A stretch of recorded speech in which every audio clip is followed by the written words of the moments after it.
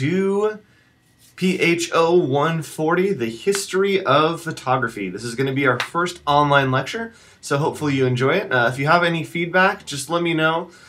Send me an email, make a comment, and we'll be sure to kind of integrate that into these online lectures.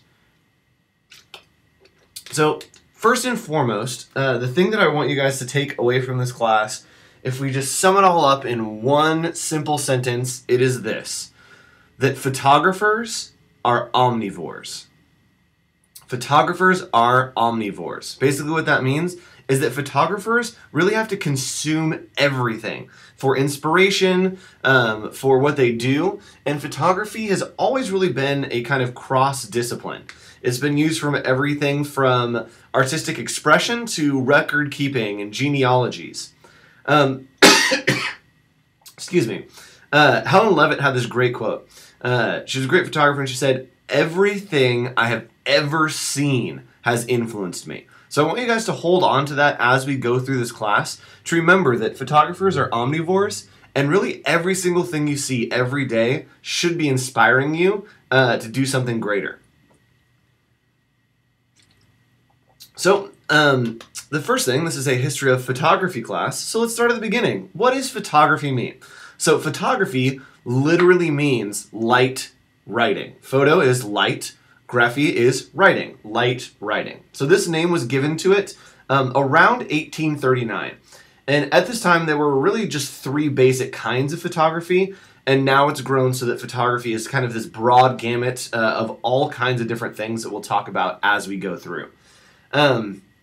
Photography didn't start in the digital form that we know it today, but it's still interacted with light. Still, we work with light. We use light meters. The cameras are capturing that light, and so it's kept that name of light writing photography. It's possible that the true kind of history of invention of photography will never be known. We can pick out certain individuals, but it kind of happened organically at the same time in a bunch of different places.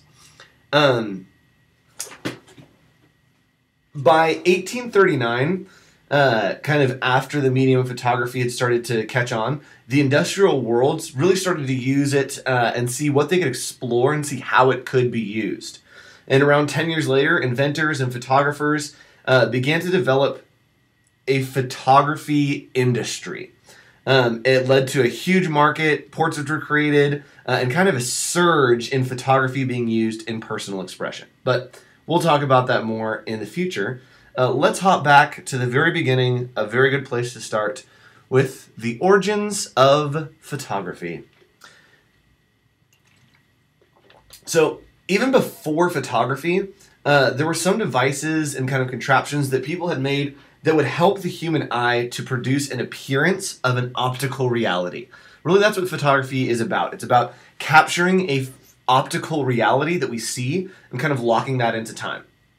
So photography was presented to the world on August 19th, 1839, and it was presented at the Academy of Sciences and the Academy of Fine Arts in Paris.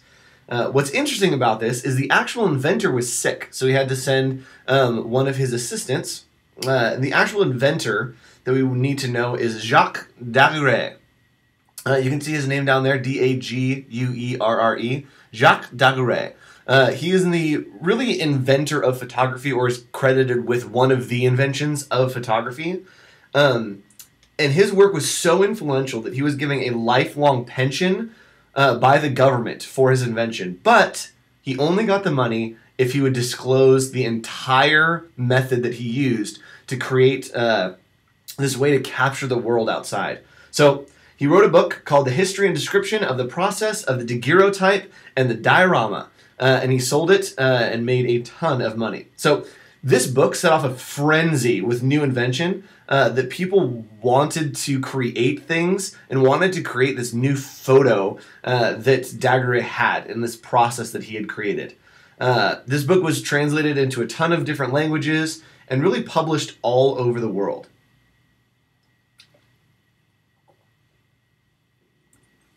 So let's go back just a little bit about why we needed photography. So during the late 1700s, the world was very rural, there wasn't a lot of mass culture, and there wasn't really a hunger to keep realistic images. But in the early 1830s, things started to change. People wanted to capture the world around them, and a lot of artists really wanted to capture the reality that surrounded them. So most of them did this in the style of painting. It was just kind of the most common thing and the easiest thing to do before photography came on the scene. In the years before photography, there wasn't really any focus on imaginative art. One of the most common uses of art was to just copy the observable and real world. So if I look out the window and I see a tree, I'm painting the tree. It wasn't something that wanted to be fantastical.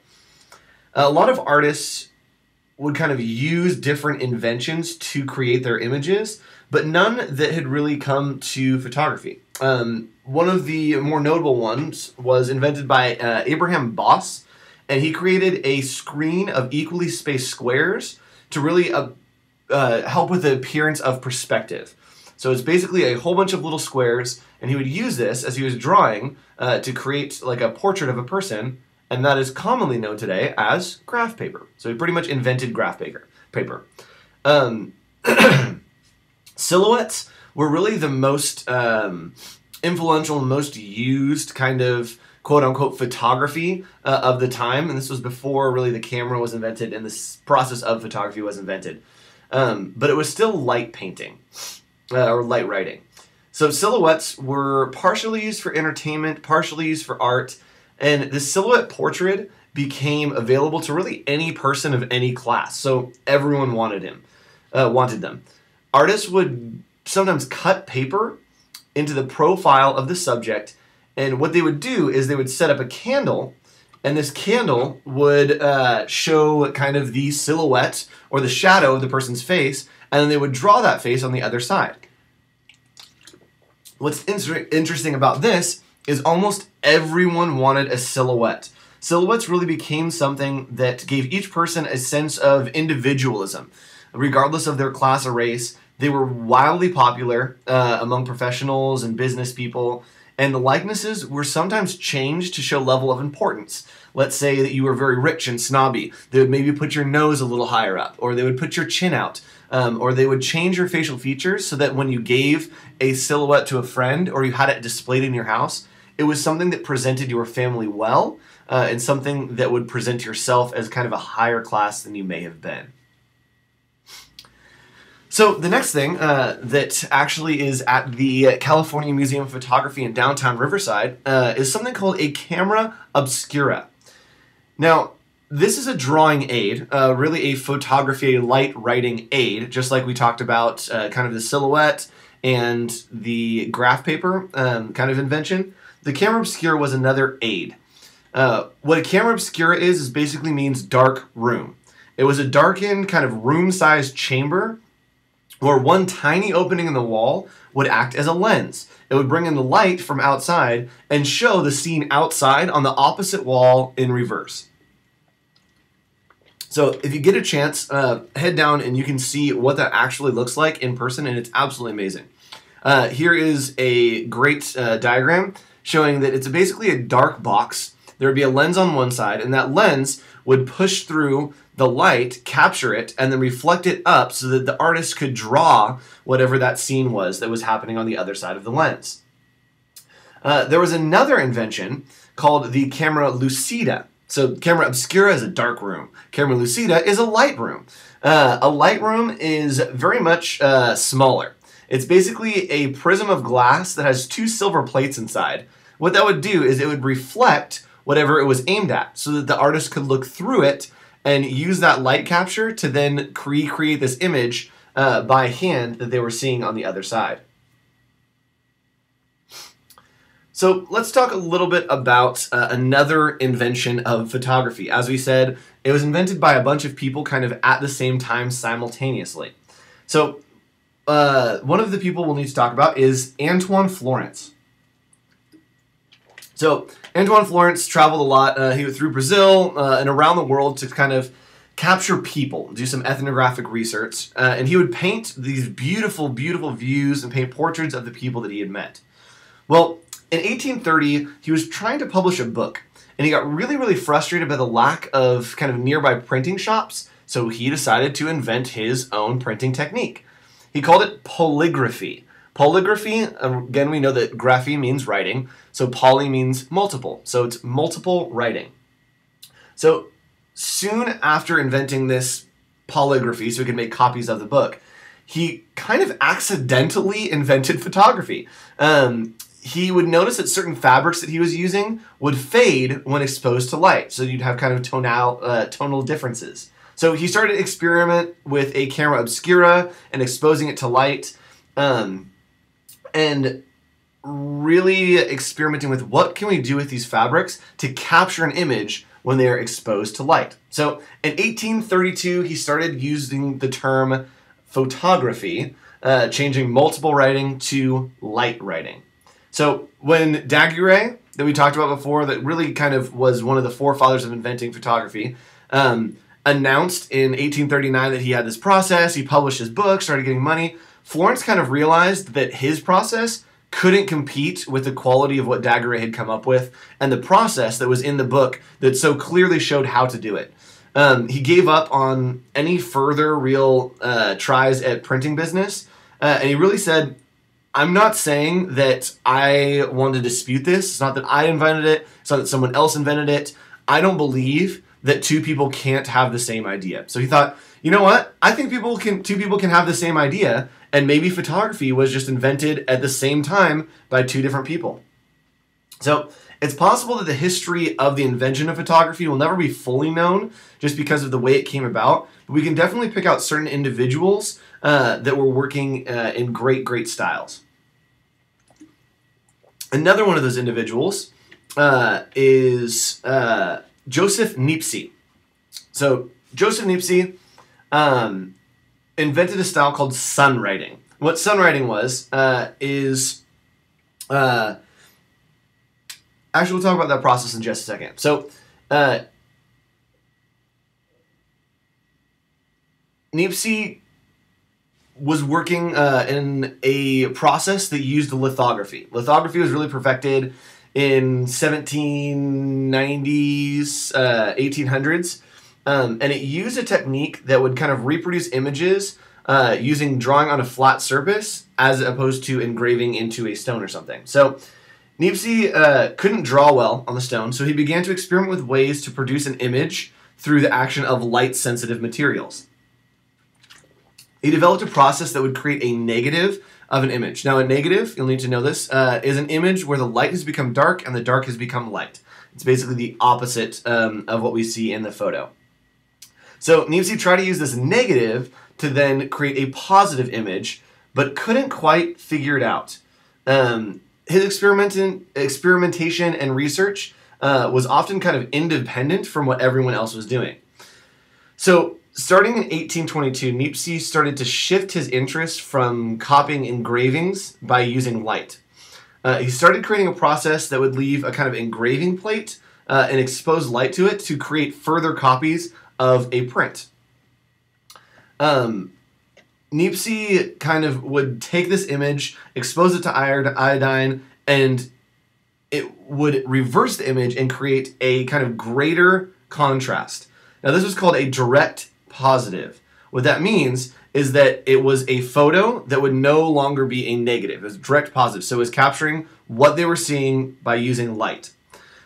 Because there was no real negative, it would turn into the positive. Niepce kind of invented this form of photography, and excuse me, I have a little cold. In 1826, Niepce took a photo called the window at Gras, and it was known as the world's first permanent photograph because it was an absolute direct positive. So we talked about Niepce kind of creating these awesome, really the first photograph using this process of creating a direct positive. But Daguerre and Niepce actually started to work together a little bit. Daguerre started to experiment with Niepce's materials and process, and this led to the creation of a latent image. So what that means is that a latent image had been registered onto a silver surface, so exposed to light, but you couldn't see it yet, almost like a pre-developed film. So when Niepce started with a visual image and intensified the tones, Daguerre discovered that there was an invisible image that could be developed with mercury to make it visible. So instead of trying to capture exactly what they're seeing with the latent image in the kind of light capture that Niepce was using, Daguerre realized there's something here that if we expose it with mercury will show us a better image. Daguerre's process was so simple that he thought someone else was going to steal it. He just said, this is pretty much what everyone else is doing, but you just use mercury to expose it, and it creates this beautiful, beautiful rendition of what's happening with the light. So he termed it into a specific term called the daguerreotype. It was his own adapted process to create a visible image, and it would only need 4 or 5 minutes to process instead of possible hours on Niepce's process.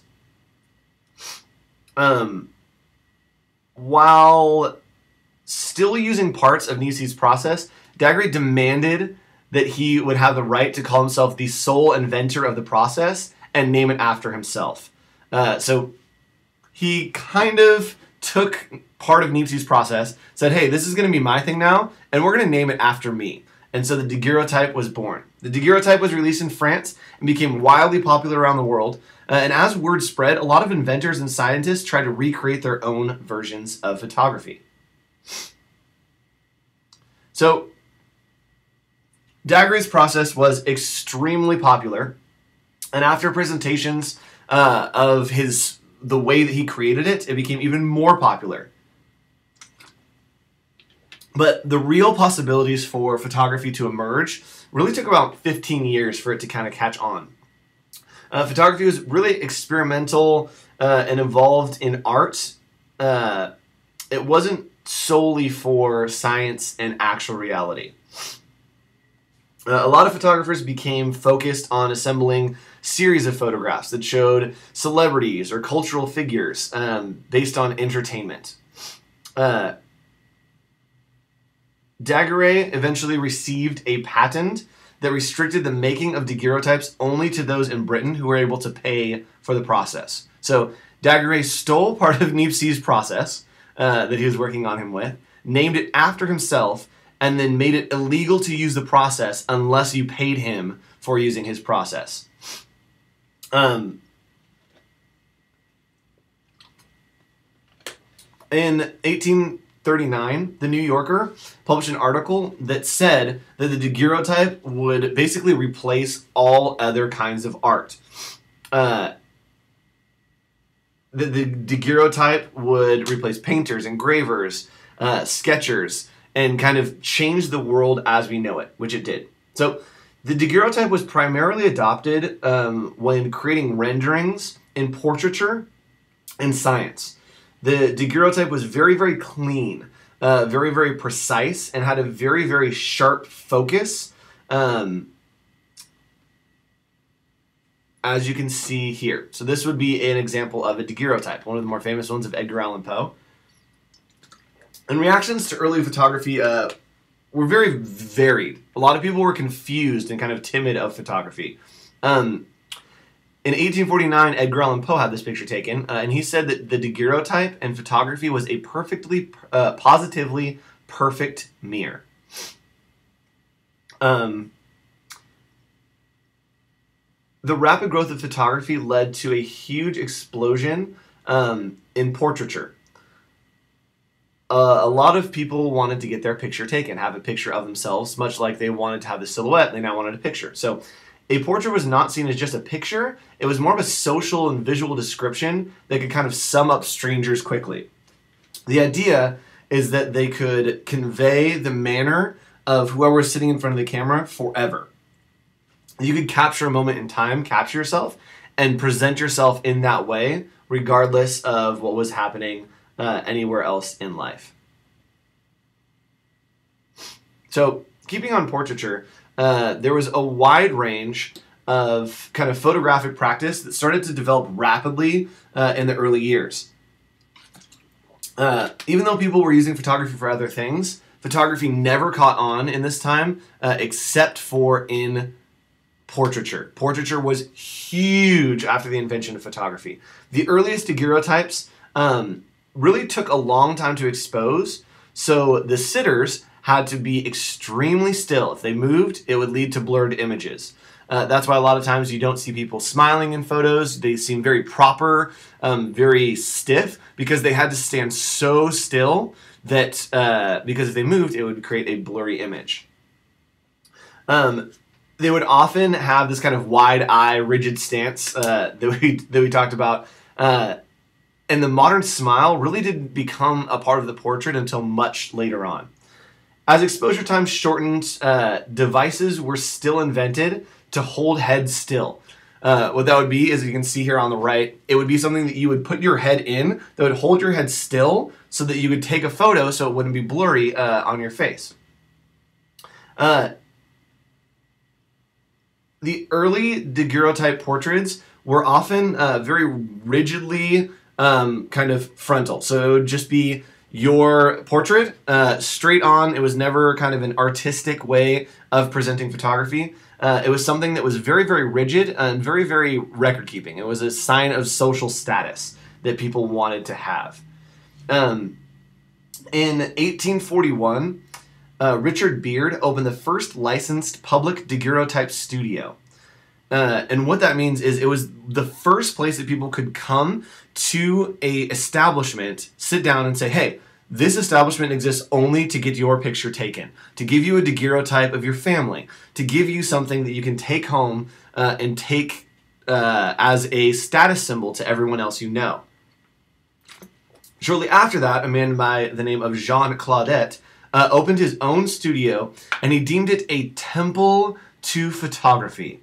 It was decorated and would often have a lot of props, backgrounds, and his sitters would kind of be arranged in a specific way so they could show that higher level of higher level of social status. So the photography studio emerged on a new kind of social space to where sitters would create what they wanted the world to see. So photography had already changed from just capturing what was outside the window to trying to have that illusion of, we're not going to show you what we see. We want to show you what we want you to see, which is what photography has moved to a lot today. So that's going to be all we talk about for the first lecture. Hopefully you enjoyed it. And if you have any feedback or questions, feel free to send me an email. Thanks so much for watching.